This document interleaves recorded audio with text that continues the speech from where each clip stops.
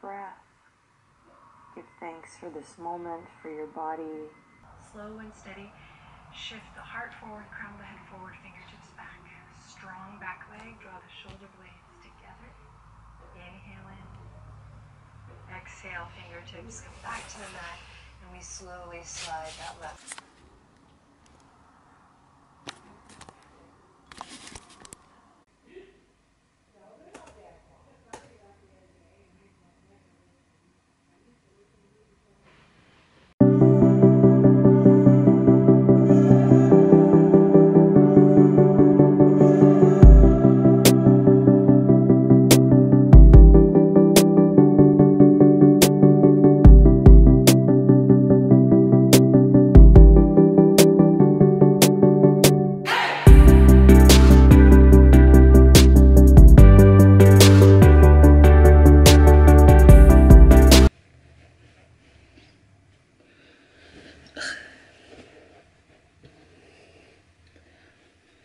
I used to like my hair looks super cute, and then I wash my face and it wets everything in front of it, and then it's not so cute anymore.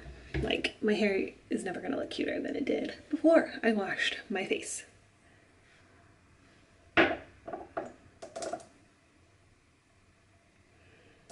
Listen, see me doing my skincare? No, you don't. I just got all this stuff last weekend because I've been I've been wanting to get like a little skincare routine, so I asked my friend to help me, and I've been using it for a week. So far I am enjoying it, but I also still don't really know what I'm doing with it.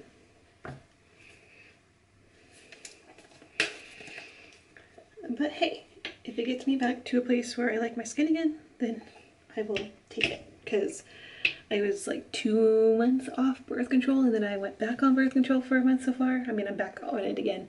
And there's reasons to be off it for like 2 months, but my skin was freaking out. Like, I have not had it freak out like that and like ever. And so I was like, something needs to happen so that if I go off birth control for 2 months again, I can possibly have like a little more control over my skin. So this is what I've got going on. I do it twice a day, once in the morning, like right now, and once in the evening. Every time I wear this sweater, I think this is the time I'm not going to spill on it. But I like this sweater so much. The color is cute. I feel cute in it. And so far, every time I've worn it, I have spilled something on it and it has stained it. So today's the day. I will not be staining it. I got a perfume sampler because I want to find like a signature scent, or just like something, a nice little scent that I can wear. Because I like that idea. And so I've been trying each one each day. And this one's not too bad, but I don't think it's going to make the cut. Hi, welcome back to my channel, and if you're new here, my name is Carly. I like to make videos about things, books, life, whatever I feel like making a video about. And today, this video, I thought I would make a little weekend reading vlog. Didn't really talk yesterday, Friday, when I got off work, but today is Saturday, and I thought I would just take you along for whatever happened. I've got lots of plans, lots of just house things, housekeeping, get myself ready for the coming week. But I am really tired because it's been a long work week. I worked a little overtime because it is busy season for my profession, and while my overtime is not nearly as bad as others in my profession, I'm still tired. This is my first like big girl 9 to 5 40-hour week a job, and it's tiring to figure out how to like do my 40 hours a week but also still have time to do the things that I myself like to do.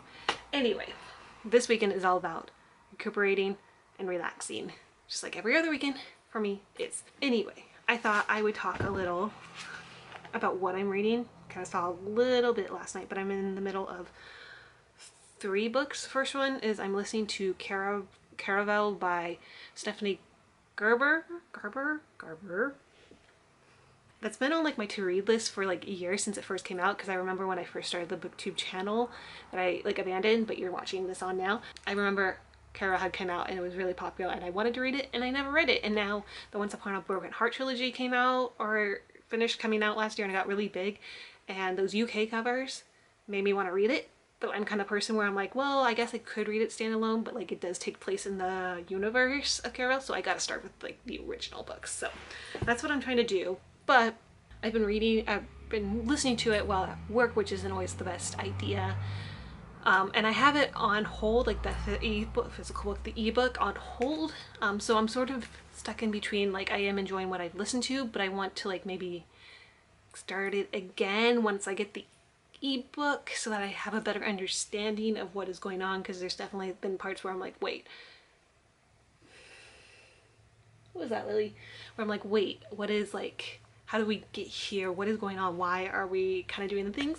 So I'm enjoying it. I'm only about 30% of the way through, but I think I might have a better experience with it if I like physically read it. So I'm kind of in between of like finishing it, listening to it, or like just waiting for that book. That's one. The other book I am reading is on my Kindle, and it's the Adult Children of Emotionally Immature Children. Not really like a psychology nonfiction book reader. It's been interesting, but I kind of have to take it slowly and in parts to fully understand it, because otherwise I feel like my mind wanders. But also I'm reading it like right before bed, like my light is off, I am laying in bed, I am tired, and that's when I'm trying to read it and my mind is wandering. There's aspects I'm not thoroughly enjoying about it, but I don't know if that's a me thing or if it's like a psychology book thing, so therefore it is a me thing. Yeah. It's interesting. I'm open to reading more nonfiction this year. And the last book that I am reading, that I know I showed you last night, was I am reading Love in the Big City by Song Yong-pok. It's about Love in the Big City, tells the story of a gay man searching for happiness in the lonely city of Seoul. So far, I am really liking it. You can see little tabs here because I liked annotating a little bit. I'm not writing in it because if I end up hating this book by the end, I don't want to have a bunch of writing in it. But so far, I am really liking it. Again, it's one that I'm trying to like take slow and savor it, because it just feels like that's what this deserves. So far, what I've read is only about 50 pages, but they're not very likable characters, but there are things that I really relate to, especially the end of the first part was like almost had me tearing up last night when I was reading it, because I could just relate to how they're feeling. And yeah, so that's what I've been reading lately.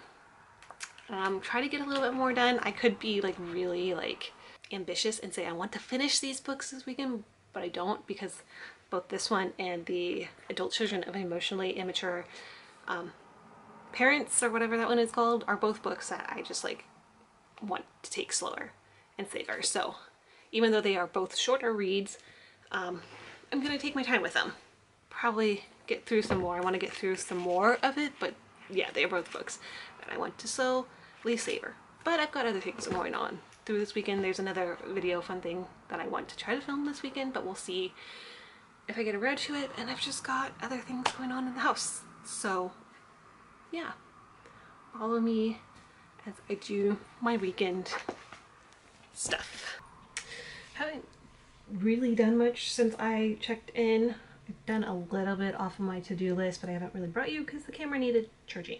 Thought I might get a little ahead on editing, which is what I think I'm going to do a little bit of right now. Because honestly, editing is like my least favorite part of making videos. Sacrilegious, I know. But yeah, I don't know. I think I get frustrated because I don't really know how to make things as aesthetic as I want them to be. It's not really my style. And I don't really know how to even go about looking for the information that I want to know. So I'm kind of like in the middle of learning like 3 different languages right now, not like some super language learner or anything. But I started learning French in high school, and I took a few classes at university, college, but haven't really gone far with it. But I would really like to get better at it. So I use Duolingo daily for that, and I will say I think Duolingo for a language that I'm already fairly familiar with, because I can read French pretty well, I would say. Like, I can get the gist of something. I read it if it's in French, and I read it. Listening is awful. That's the skill I need to practice the most, and speaking could be better. But I do Duolingo just to kind of keep up on, why does this look so weird? To keep up on the skills, just to keep it. A language I'm trying to learn is Korean. Very much a beginner, but I can read in Korean, even though I don't really understand what I'm reading, but I can read it. My thing for learning Korean, or helping to keep or gain skills in Korean, is I'm watching this channel called Learn Korean in Korean. I've been doing this for a few years now. I'm not the best at being like staying consistent with it, but I have learned the most Korean from this guy, and it is just exactly like it says. He does not speak in English at all, any other language. It is the only English I've ever seen is when we were talking about like cities, and he would spell out New York and London. But I can follow along, and sort of my idea with it is that I do have a little notebook where I take little notes, because at the end of every kind of lesson, there is a little practice thing to practice what we just learned. And I do like to write those down just to give myself that practice, even though I don't really look back to it. But I've been trying to watch the videos on my weekends, because the videos are very long. Like right now it is the names of the months and days, and each video is only like 8 minutes long, and so I can get through that. Another one I'm trying to learn, not really, is Japanese. And I say not really, I just found a site called Wani Kini that help you learn kanji, and so I've been doing that twice a day, and that sounds like a lot, but it's not. Most of the stuff is reviews, and I just go through the review cards it gives me. And then when I decide I'm comfortable with those, I will do new ones and add like 5 more in. Japanese isn't a hard study for me. I just found this site and it seemed fun, and it's been fun. Anyway, that's sort of what I've been up to. I was uploading footage I took earlier, and while I was waiting for that to upload, I was watching a Learn Korean and Korean video while I also worked on a little crochet project. This is going to be a hat like this. So what I really want to be doing right now is playing my Sims game. I downloaded The Sims 4 a few weeks ago, and I play it chances whenever I kind of get, which isn't a lot. Right now I have a Sim, because I have to get famous pack or something, but I'm trying to get her to level 10 of the acting career, and then to get her like 5-star fame level, because I've never done it before, and it seemed like a fun challenge for me, and it's been a fun time. I really enjoyed it, so I really want to play some, but haven't gotten around to it. I will say, when I play The Sims, sometimes when they're like sleeping or off to work or whatever, I will pick up like a book and read during those like little times. So I keep my books next to me in case I want to pick it. I have a little chance to read. Ooh, another thing I wanted to do today was work on my book journal. I decided this year that I wanted to have a book journal. Okay, not really decided. 4 different journals. Okay, we don't need to go there, but one of the journals I have is a personal journal, but within that personal journal I keep track of like the shows I'm watching, books I've read, and movies I have watched. And for a while there, I did used to write little reviews of the books I read within my journal pages, but a couple years ago I realized I hated doing that. I was not having fun with it, and I just kept a little monthly running list of books that I read and the star ratings I had given them. Last year I got a Kindle, and I got really into Kindle reading. I found that I really enjoyed highlighting passages and stuff within the books, and that I wish that I had a place where I had written down like my thoughts on books more so.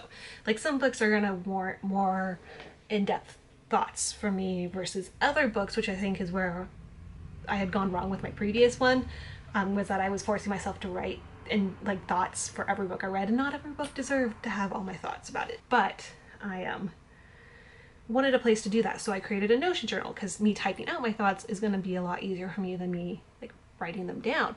And then I was like, okay, well, that's a great thing, a Notion page to have it, but I think it'd be really fun to have like a physical thing that I could go back to and look at. So I'm creating a book journal this year, and I've decided that like at the end of every month I will go and update the whole journal from what the stuff that I've written down in my Notion page. So it's the first weekend of February, so I can update January's page and start February's stuff. So that's another thing I wanted to get done this weekend.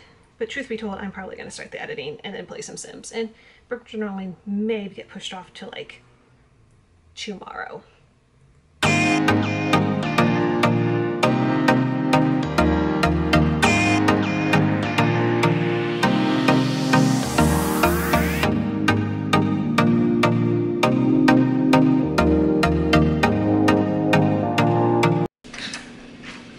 It is now 5:06.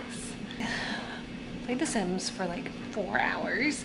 An update on that is my Sim got to the top of the acting career, and she's 1 fame star away from being like top fame star, whatever is in that game. And she just had her first kid, a daughter. She's not married. She has like a roommate, friends with benefits sort of situation going on, because she's too focused on her career. But I might try to do some sort of legacy thing with it. Like I have all the careers written out, and then just like for each new kid, just randomize which job they will get, and that will be the career thing. Anyway, yeah, that was fun. And then I just took a bath, read a little bit. Now I am trying to decide if I want to try to make dinner now, or if I want to wait a little bit so that it'll be like done closer to the time that my mom will get off. And might just wait a little bit. Just stare at the messy background. But I can't really talk right now in my room because it is right next to the next door house, and they have like the landscapers or whoever does stuff over there and they are trying to take down the treehouse in the back, so there's lots of noise. But it is 10:30 on Sunday, and I haven't really done much. Well, I have done much. I just finished up some Korean stuff. I've did work out, and it is now the time of day where I am dreaming of ordering food from my favorite place. Not my favorite place, but like from a place I like. But I can't order anything because they're not open yet. So I'm just gonna eat and probably check in once they're done doing whatever the heck they're doing. All right, thank you. Yep, bye-bye. Bye.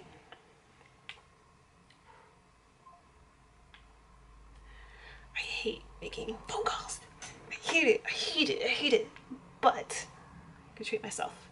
It's right by a grocery store. Should I go to the grocery store and buy myself a little drink?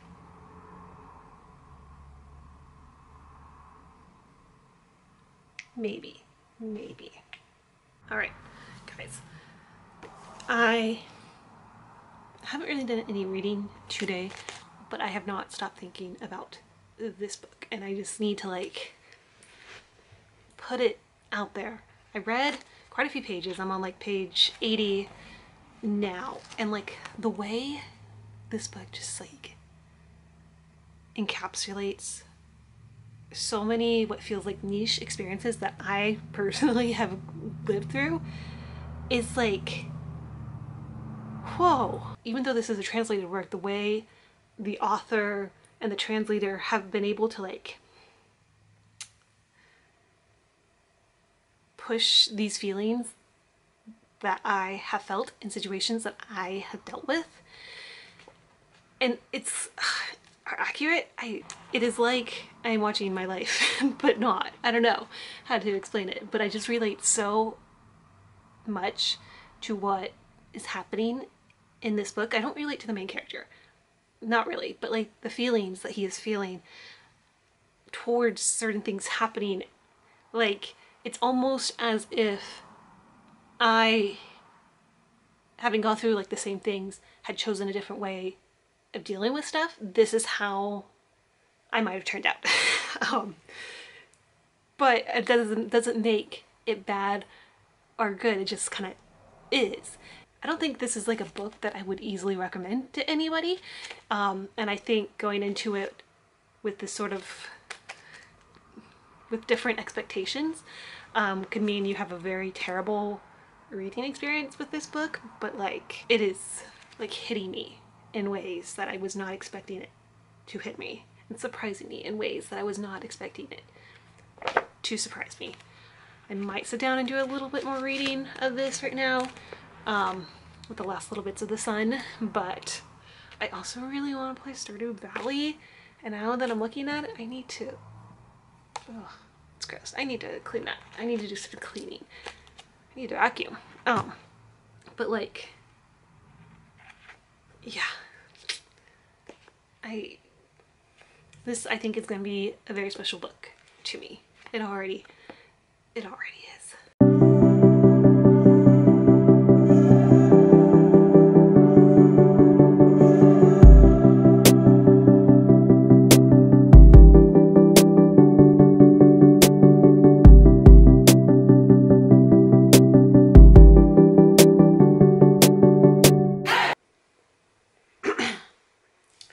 Alright everyone, as we can see, we've taken my shower and in my pajamas, and I've got a cup of decaf tea here. So it's the end of the night. I think I'm gonna close off this vlog. Thank you for coming along with me this weekend. It was therapeutic to vlog a little. I know there wasn't much reading in this reading vlog, but the stuff I'm reading is very good. It just deserves like my full attention and to be savored and thought about as it's read, which is not something I do, I would say, very often, and it's kind of refreshing to sort of switch up my reading my reading thing, my readings right now. I don't know what I'm saying. But yeah, I'm just gonna finish watching the episode of the show that I've started, drink my tea, just relax, and get some sleep before another full week of work happens. Anyway, thank you for watching. If you liked what you saw, please consider hitting the subscribe button and seeing what else I put out there. And yeah, that's it. Hope you guys have a good rest of your day, night, morning, whatever time it is for you guys, whenever you're watching this. And I will see you guys with another video. Bye!